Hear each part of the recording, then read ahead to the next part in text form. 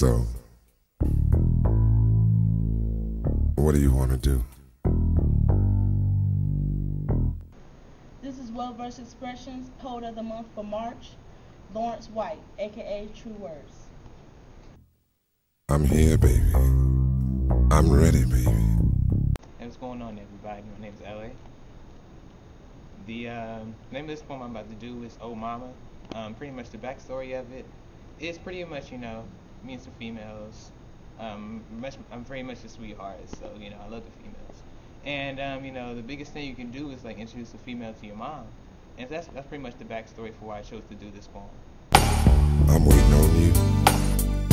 Believe me. Oh mama, I think I'm in love again. And this isn't like the Kellys, the Britneys, the Brandys, or the Ritas, the Moniques, the Jasmines, the Kellys, or the Keishas. No, this is different, mama. You see, her eyes simply burn like fresh timber on a cold winter's night. Her smile illuminates the darkest room to make it become bright.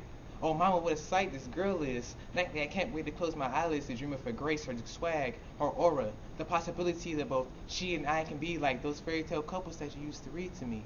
And mama, I know you say that I let my imagination run away with me, but the way she spoke left no question or mystery. You see, we were sitting in class, she behind me, which obviously meant that I was the only male that she wanted to see. And that's when I doubted, that's why I was unsure that I could win.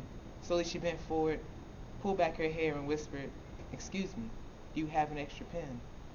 And there's another time, not too long departed, when I was walking to my empty class before class started, and she was in the doorway and wanted to get through, so, I stepped aside, and she turned back and smiled and said, "Oh, thank you.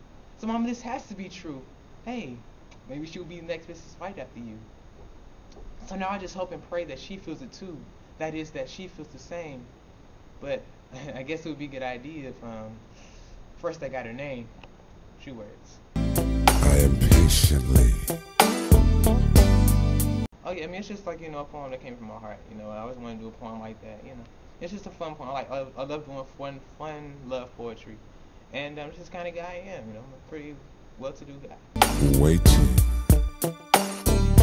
on you.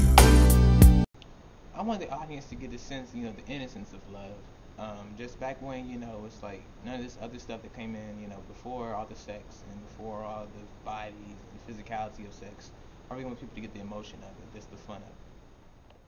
'Cause you keep telling me this and telling me that. You say once I'm with you, I'll never go back. You say there's a lesson that you wanna